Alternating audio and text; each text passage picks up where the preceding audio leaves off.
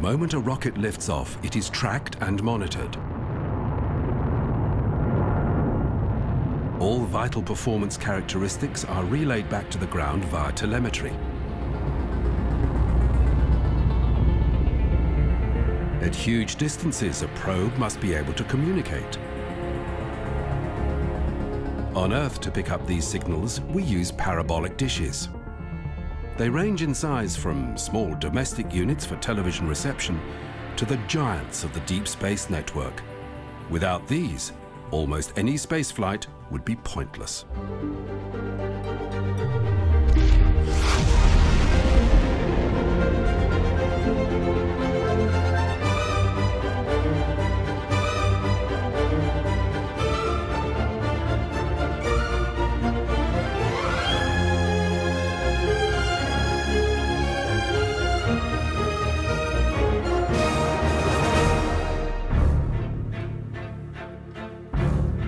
The very first artificial satellite, Sputnik, was designed with 4 whip antennas and 2 radio transmitters. Soviet engineers saw its main function as announcing to the world that it was there.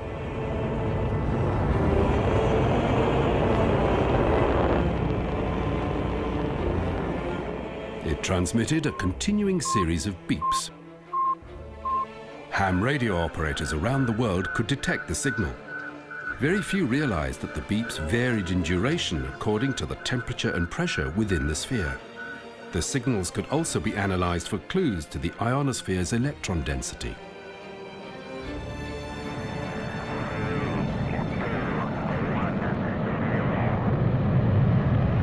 Roger, the clock is operating. We're underway. Soon, cosmonauts and astronauts were orbiting the planet. When John Glenn made the Mercury program's first orbital flight, 18 different tracking and communications posts were set up along his spacecraft's ground track.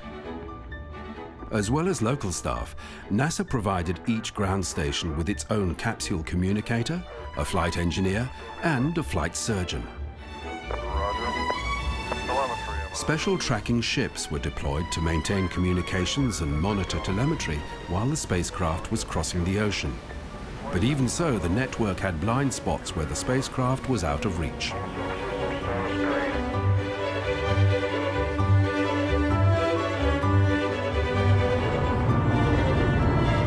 For the Soviets, communication was even more difficult. During their early space flights, there were no tracking ships, and their terrestrial stations were all in the Soviet Union.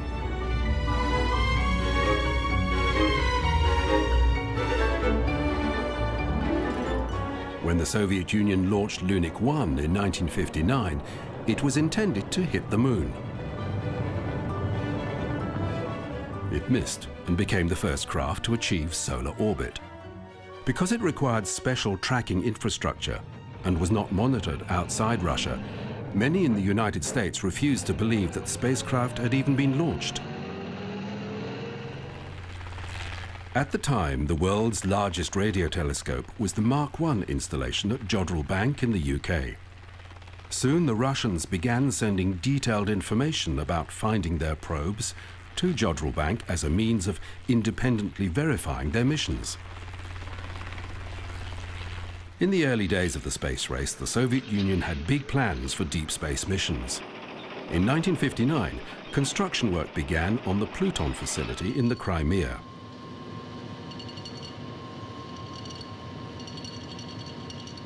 Though the Soviets did not enjoy the financial resources of the United States, they were not lacking in enterprise. The Pluton receiver consisted of 8 dish antennas welded onto pieces from the hulls of 2 war surplus submarines. They were mounted on a steerable frame made from the truss work of a railway bridge. To point the dishes with accuracy, the designer, Evgeny Gubenko, employed the mechanism from the gun turret of a scrapped battleship. The system worked well and remained in service till 1978.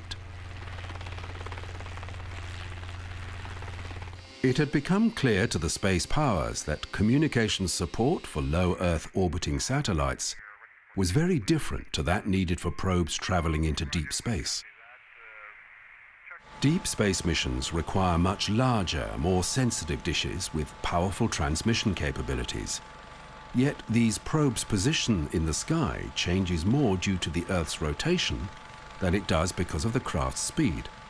So while the dish has to point with great accuracy, it does not have to move very rapidly.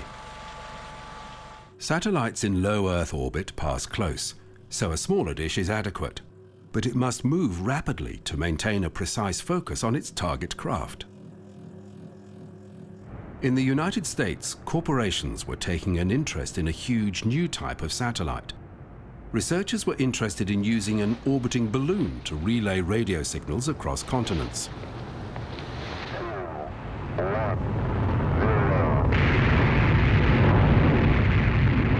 Project Echo launched its first inflatable satellite in 1960.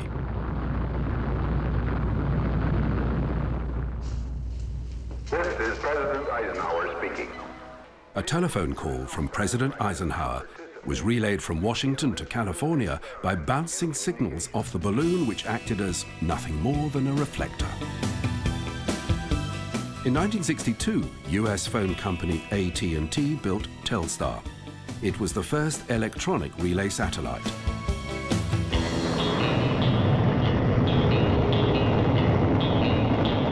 Launched by NASA in July 1962, Telstar was the first commercially funded satellite. Europeans tuning in to see President Kennedy got baseball and then the presidential press conference. I understand that part of today's press conference is being relayed by the telecommunications satellite. Then French singer Yves Montand sang a song to the US.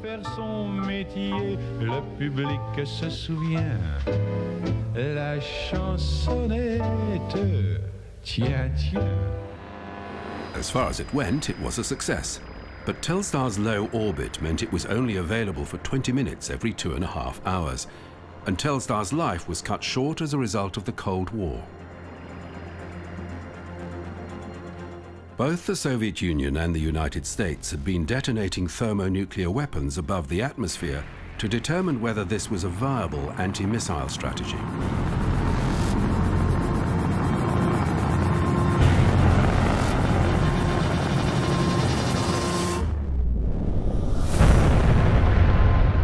From tests in the Pacific, they discovered that an immense pulse of gamma radiation triggered positive ions and recoil electrons that took out electrical systems in Hawaii and New Zealand, destroyed at least 3 satellites, and damaged several others, among them Telstar. In October 1963, US President John Kennedy added his signature to a treaty with the Soviet Union banning nuclear testing in space. The first telecommunications satellite that resembled today's technology was Intelsat-1, also known as Early Bird.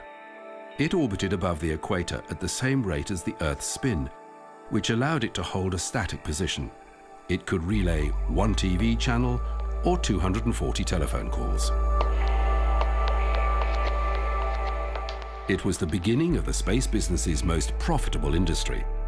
Estimates put satellite telecommunications revenues for 2019 at $2.4 trillion US. Geosynchronous orbits make ground stations much simpler without the need to track a target across the sky. Today, there are at least 240 active satellites in equatorial orbit at geosynchronous altitudes. Not all are communications platforms. Weather satellites also find this orbit useful, having an uninterrupted view of a complete hemisphere. The craft must be carefully spaced to avoid collisions and radio frequency interference. The International Telecommunications Union coordinates the orbital slots and frequency allocations, and satellites nearing the end of their useful life must retain enough fuel to boost themselves into a graveyard orbit to prevent overcrowding. There is clutter caused by spent upper stages and old satellites.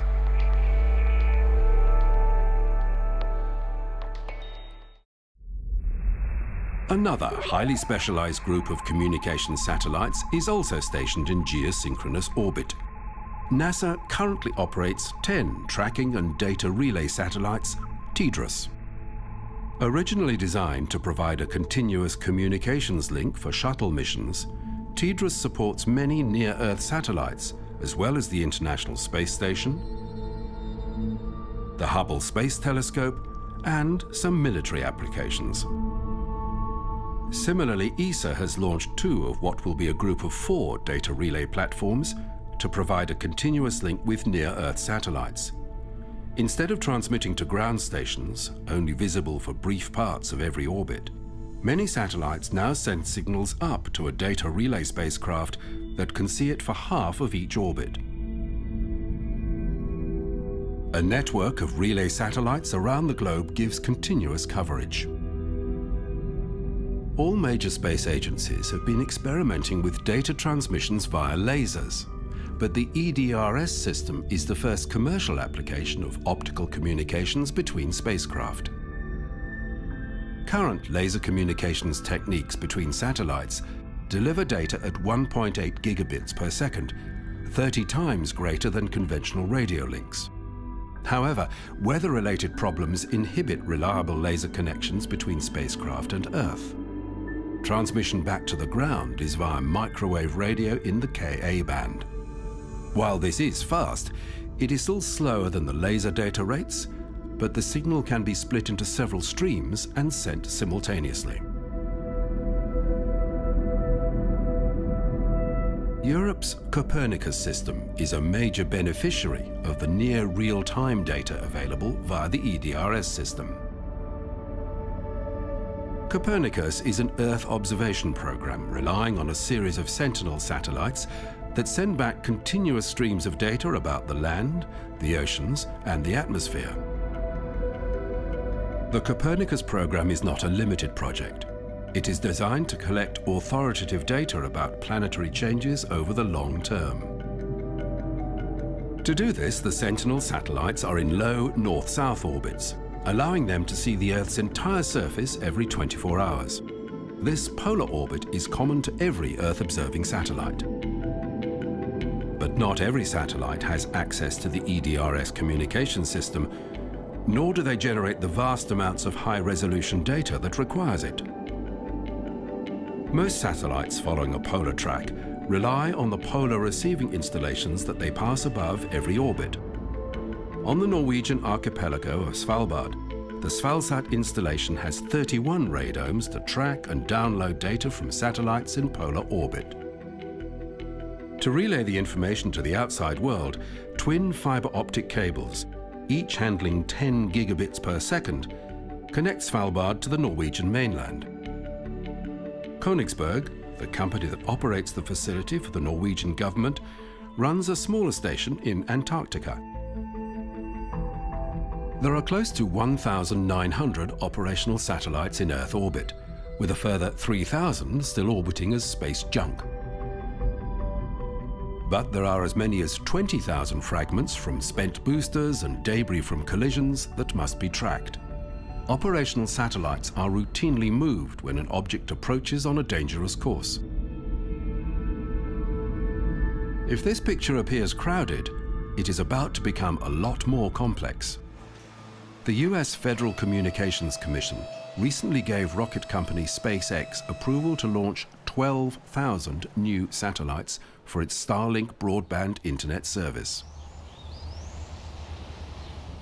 Current satellite internet services rely upon a very few large platforms in geosynchronous orbit.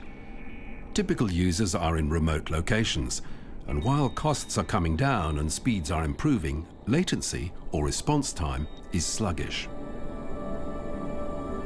The Starlink model has thousands of small satellites in low Earth orbit, cross-linked via high-speed lasers. The satellites will be able to adjust their orbital path autonomously to avoid collisions.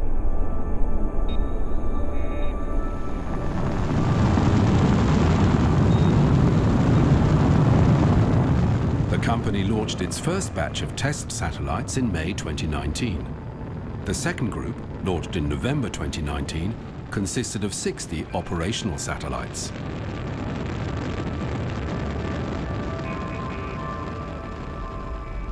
For one company to increase the number of functioning spacecraft by a factor of 6, cost is critical. The satellites are being mass-produced in a flat-pack form with a single solar panel.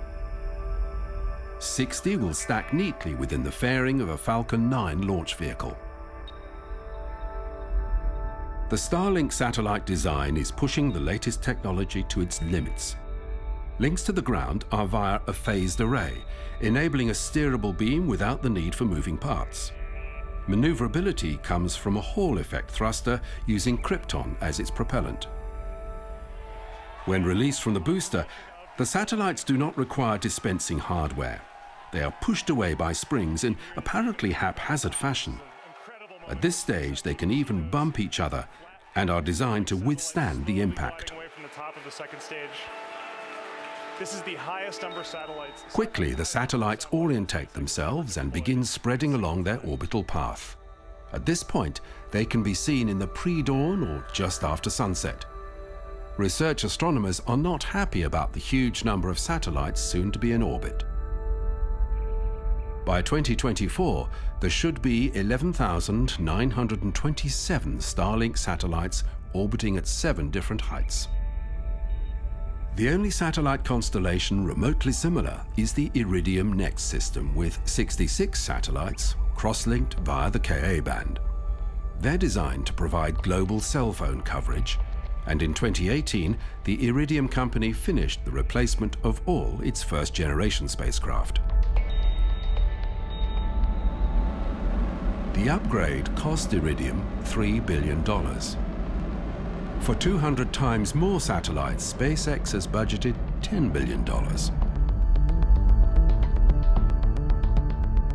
Iridium had to pay Thales Alenia to design and build 81 satellites. There are spares both in orbit and on the ground. And it had to pay SpaceX to launch those satellites in batches of 10.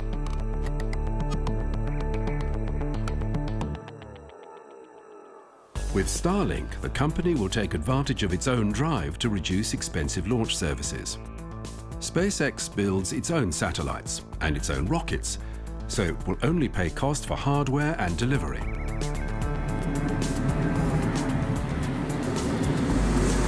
Recovery of first-stage boosters is now routine, which takes a large chunk out of launch costs.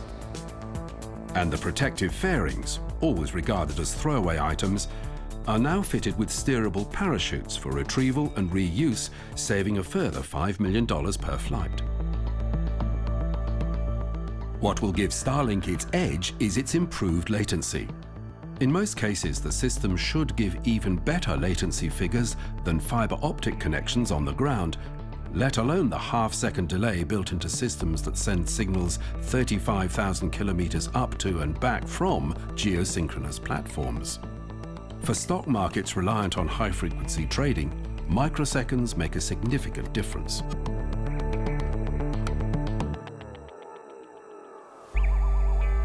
SpaceX believes people around the world will want the service. OneWeb and Amazon's Project Kuiper have announced plans to develop their own low Earth orbiting broadband systems. But with just the smallest fraction of the Starlink constellation in orbit, astronomers are starting to worry. Survey telescopes that use time exposures to map the skies, looking for anomalies like approaching asteroids or exploding stars, have recorded dusk and dawn images marred by Starlink satellites. Researchers from the Large Synoptic Survey Telescope, currently under construction in the Chilean Andes, have run simulations suggesting that as the Starlink constellation takes shape, certain observation times will be unproductive. Yet the Starlink venture itself is still a risk. Satellite businesses like Teledesic and Skybridge, both with big plans, went under. And SpaceX leader Elon Musk admits that success with Starlink is far from a sure thing.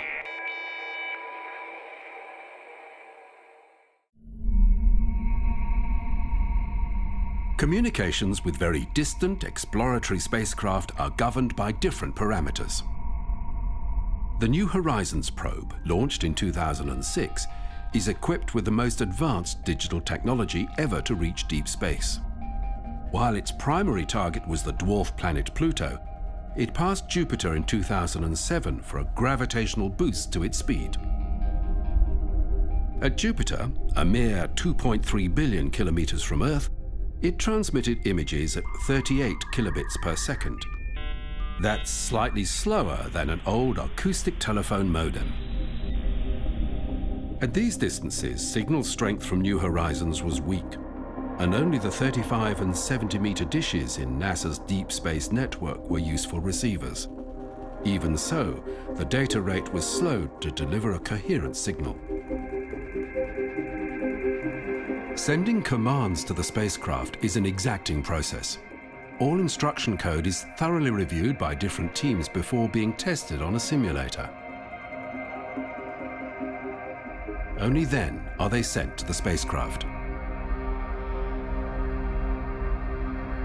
Because the environment around Pluto was so poorly understood, controllers on the ground relied on preliminary images returned by the spacecraft to make a hazard search. Distant encounter observations commenced 7 months before its close pass.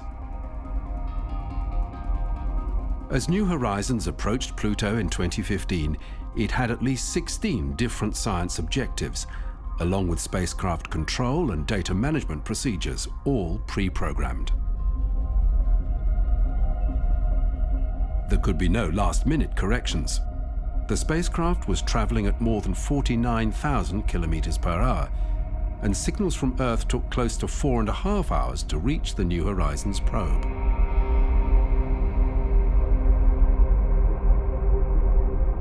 During the critical close approach, there was a 22-hour radio silence because the spacecraft could only make its scheduled observations with its high-gain antenna angled away from the Earth. Everything was committed to the 8 gigabytes of storage in the primary data recorder. To retrieve that data took 16 months.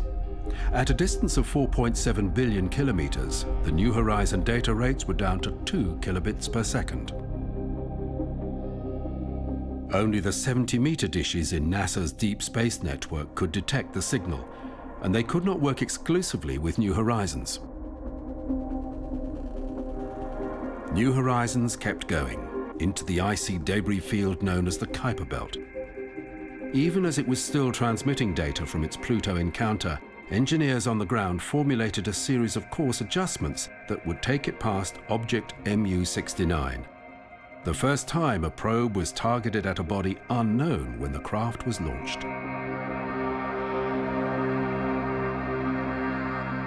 In January 2019, New Horizons encountered the Kuiper Belt object Arrokoth, formerly known as Ultima Thule. At a distance of 6.6 billion kilometers, data from the spacecraft took 6 hours and 7 minutes to reach Earth, and the data rate had dropped to 500 bits per second. It's still trickling in. Finally, the most distant probe is Voyager 1. It was launched in 1977 and is now outside the solar system at a distance of 22 billion kilometers. The probe transmits data as it is registered, and the Deep Space Network tries to gather at least 16 hours per day of the data stream that comes in at 160 bits per minute. This is roughly equivalent to a telegrapher sending Morse code.